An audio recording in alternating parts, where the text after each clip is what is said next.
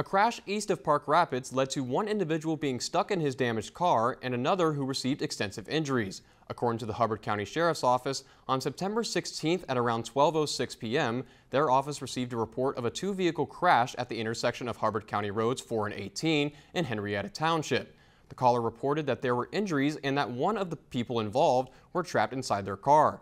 But once officers arrived, they discovered an 87-year-old Matthias Knott of Akeley inside his vehicle and being tended to by medical personnel.